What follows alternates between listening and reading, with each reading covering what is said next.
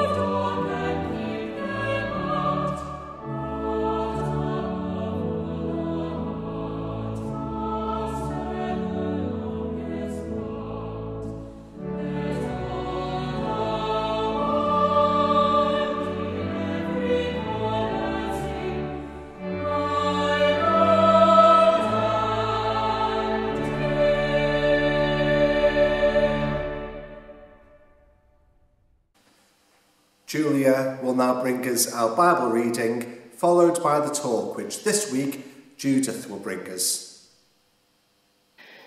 The reading is taken from St. Matthew chapter 25, verses 31 to 46, the sheep and the goats. When the Son of Man comes in his glory and all the angels with him, he will sit on his glorious throne. All the nations will be gathered before him, and he will separate the people one from another, as a shepherd separates the sheep from the goats. He will put the sheep on his right and the goats on his left. Then the king will say to those on his right, "Come, you who are blessed by my Father, take your inheritance, the kingdom prepared for you since the creation of the world. For I was hungry, and you gave me something to eat. I was thirsty, and you gave me something to drink. I was a stranger, and you invited me in. I needed clothes, and you clothed me. I was sick, and you looked after me. I was in prison, and you came to visit me." Then the righteous will answer him, "Lord, when did we see you hungry and feed you, or thirsty and give you something to drink?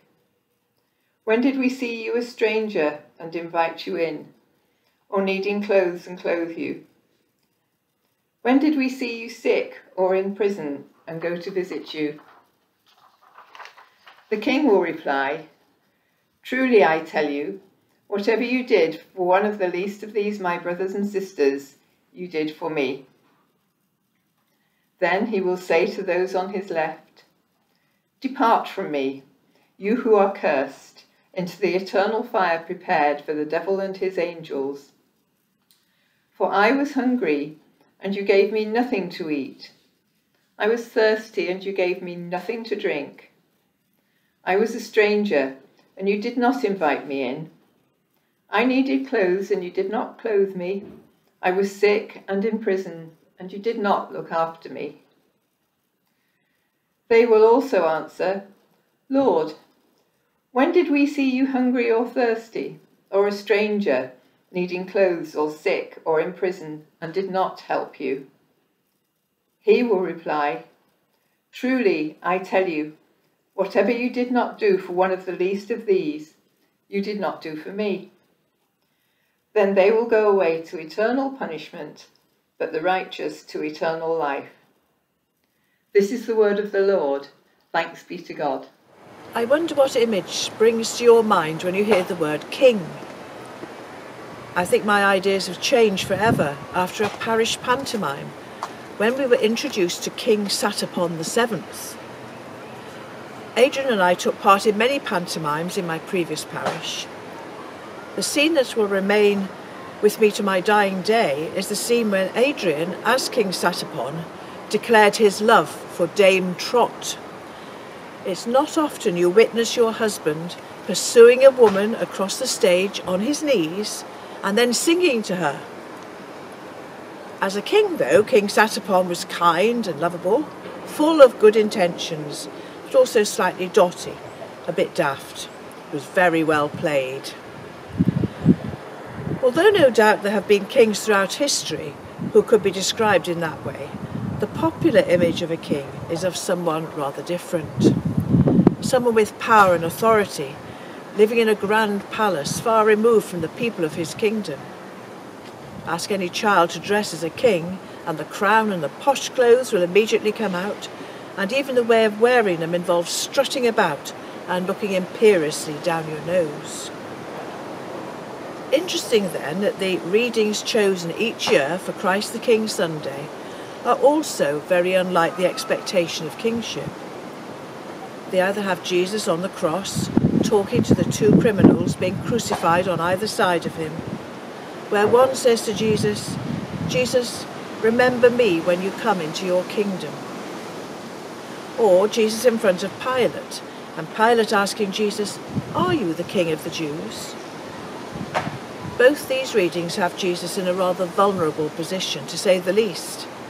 No fine robes, a crown of thorns, not of jewels, no golden throne, but a wooden cross. But today's reading at first glance appears to have Jesus in a very different position, where Matthew's parable of the Last Judgment shows a glorified Son of Man surrounded by angels, rising before the nations of the world. Perhaps this is more like the king we expect. There doesn't seem to be much vulnerability here. It's an image of power, judging the people of the world as they stand or perhaps cower before him. And yet, when we look carefully, where do we actually find Jesus in this reading? He is one with the poor, the hungry, the stranger, with those in prison and sick and thirsty. Imagine for a moment 3 alien travellers journeying from outer space aboard their starship. They're coming with the intention of finding an unusual king who is rumoured to be living among us. 3 pilgrims land unannounced on our doorstep, carrying the gifts they've brought from afar, and tell us why they've journeyed to this place. We're looking for this king, Jesus. Where, they ask, can we find him? Well, we might direct them to look in the church, in hope that they might find him here among us, at least when it's open. But perhaps what we should be doing is directing them to refugee camps and hospitals, food banks and prisons. Because we could say Jesus himself told us that he was to be found among those who are there. He will be found among those who suffer. I am these people. Serve me through them.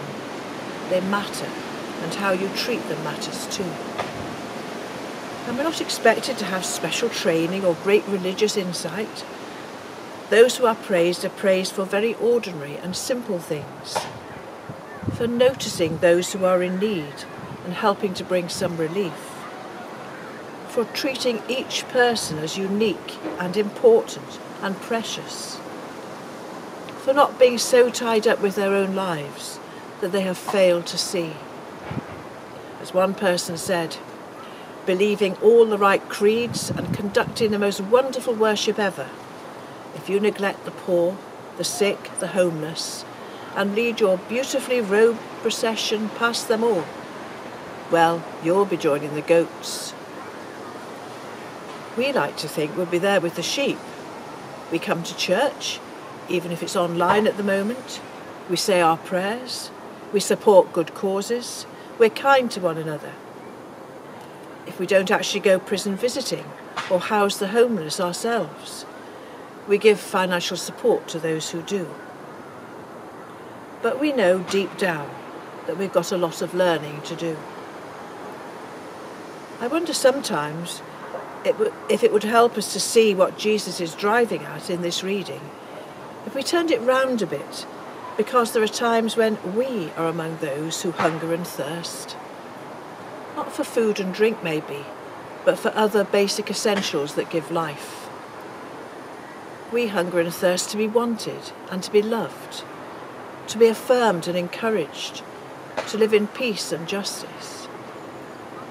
We are naked when everyone knows we have failed, when we are exposed in our weaknesses, when we lose our good name.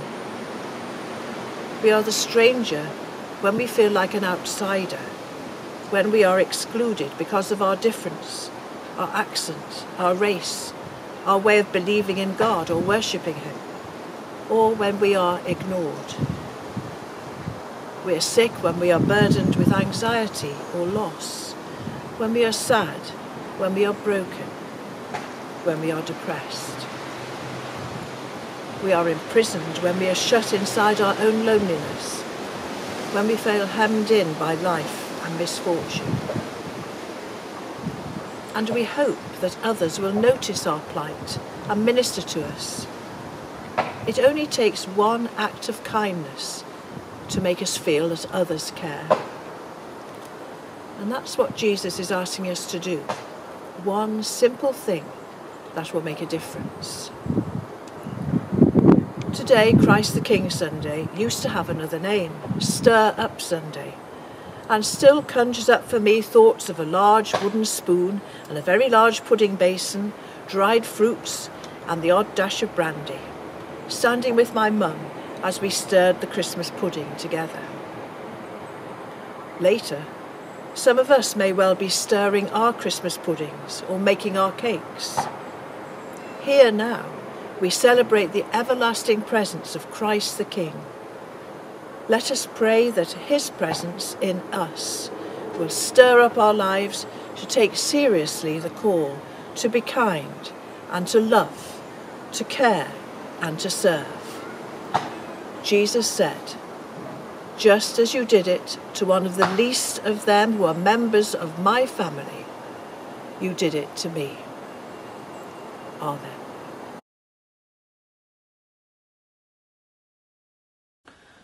When I say, Lord God, we lift your children before you, please reply with, may they find rest for their souls. We pray for all in authority that they will be respectfully conscious of the weight on their shoulders and that they will act responsibly for the people they serve. We pray for them in their personal lives with the worries and cares that only they see. Lord God, we lift your children before you. May they find rest for their souls. We pray for our friends, family, colleagues. We pray that as we walk alongside them, you will use us to bring them close to you and they will learn of your love. Lord God, we lift your children before you. May they find rest for their souls. We pray that we might be sensitive to the needs of those around us, the people we see every day, perhaps as fleetingly as at the shops or in the bus queue. We have no idea what burdens they are carrying or if they need a kind word from you that only we can give. Lord God, we lift your children before you. May they find rest for their souls. We pray that we see the positives in people, even when it's hard, and reach out to encourage them. Lord God, we lift your children before you. May they find rest for their souls. Amen. Let us pray as Jesus taught us. Our Father, who art in heaven, hallowed be thy name. Thy kingdom come, thy will be done, on earth as it is in heaven. Give us this day our daily bread, and forgive us our trespasses, as we forgive those who trespass against us. And lead us not into temptation, but deliver us from evil. For thine is the kingdom, the power and the glory, for ever and ever.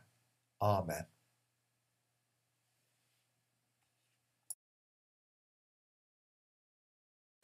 we sing our next hymn, King of Kings, Majesty.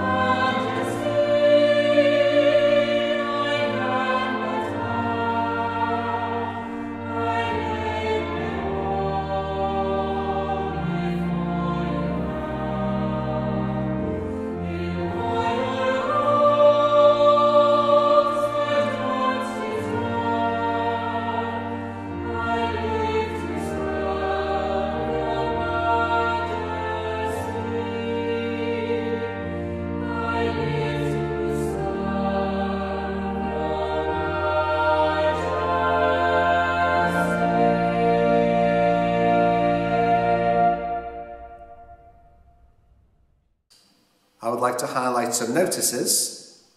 On both websites are instructions on how to make a Jessie tree and how to build it up and add to it throughout Advent. It would be really good if you could regularly send in pictures of how your Jessie tree is building up over the next few weeks. You can make it from twigs from the garden, you can paint one, or you can cut one out of cardboard, and it is for children of all ages to get involved.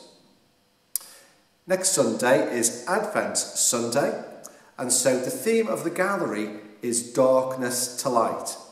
So we want lots of photographs on that theme. It could be of the beautiful sky, or it could be of a candle, but let's be creative and send in pictures on that theme, darkness to light.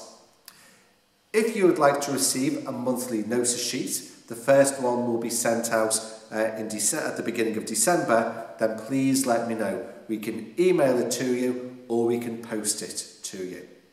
But now we're going to sing Happy Birthday. Happy birthday to you, happy birthday to you, happy birthday dear everyone, happy birthday to you. Well, last week I asked you to send in some jokes, and so I've only got my own self to blame. I'm going to read some of the jokes out and then we've got some videos. The first joke is from Renee. A man went to his vicar and said, I want you and your wife to take a 3-month trip to the Holy Land at my expense. When you come back, I'll have a surprise for you. The vicar accepted the offer, and he and his wife flew off to the Middle East. 3 months later, they returned home and were met by their wealthy parishioner who told them that while they were gone, he had had a new church built. "It's the finest building money can buy," he told the vicar. "No expense was spared," and he was right. It was a magnificent edifice, both outside and in. But there was one striking difference. There was only one pew. And it was at the very back of the church. "A church with only one pew?" asked the vicar. "You just wait until Sunday," the rich man said. When the time came for the Sunday service, the early arrivals entered the church, filed onto the one pew and sat down. When the pew was full, a switch clicked silently. A circuit closed, the gears meshed, a belt moved, and automatically the rear pew began to move forward. When it reached the front of the church, it came to a stop. At the same time, another empty pew came up from below at the back, and more people sat down. And so it continued, pews filling and moving forwards until finally the church was full from front to back. "Wonderful," said the vicar. "Marvellous," said his wife. The service began, and the vicar started to preach his sermon. He launched into his text, and when 12 o'clock came, he was still going strong, with no end in sight. Suddenly, a bell rang, and the trap door opened, and the pulpit with the vicar disappeared. "Wonderful," said one member of the congregation. "Marvellous," said another. "Well, thank you for René. I hope you didn't have any vicars in mind when you found that." And now the next joke is from Edward. "I went for an eye test at the optician's around 10 years ago. I had to look into a large machine and tell the optician what I could see. I told him that I could see pubs closed, people wearing masks, and a Chinese man eating a bat. 'Well, you don't need glasses,' said the optician, 'because you have 20/20 vision.'" Oh dear. Right, okay. Thank you very much, Edward. And now we've got a few from Pam, who was on a bit of a roll. "My friend asked me to round up 37 sheep, and so I said 40. Right, okay. See if we can get any better. "What do you call the soft tissue between a shark's teeth?" "A slow swimmer."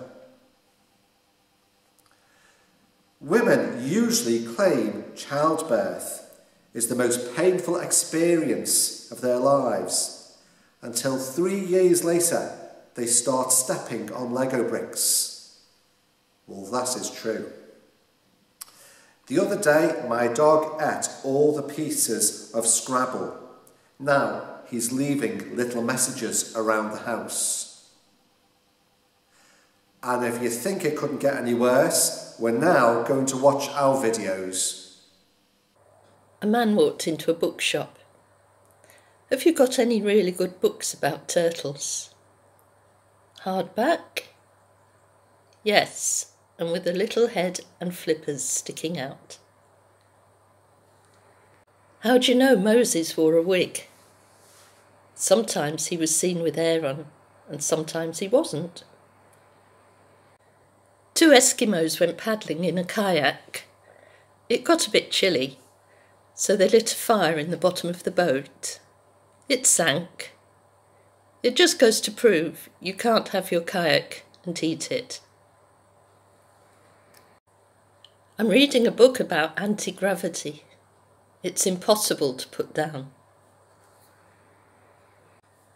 Where is Solomon's temple? At the side of his head.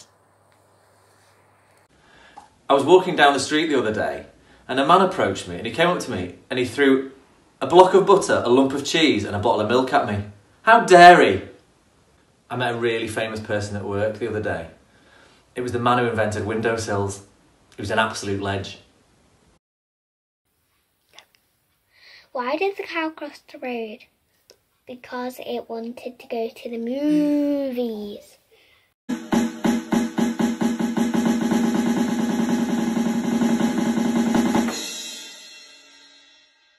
Well, thank you for taking part and sending in your videos and your jokes, and thank you for sending in your pictures for this week's gallery, which we're going to enjoy now.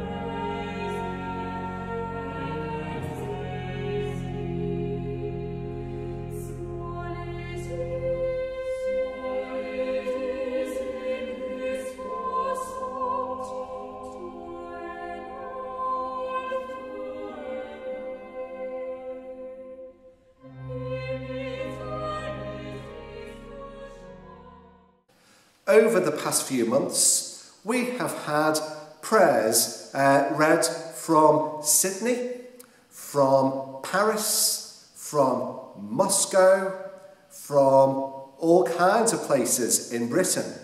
Well, now we're going to Germany, to Hanover, where Alex, Kirsteen and baby Paul will lead us in our special prayers for this week.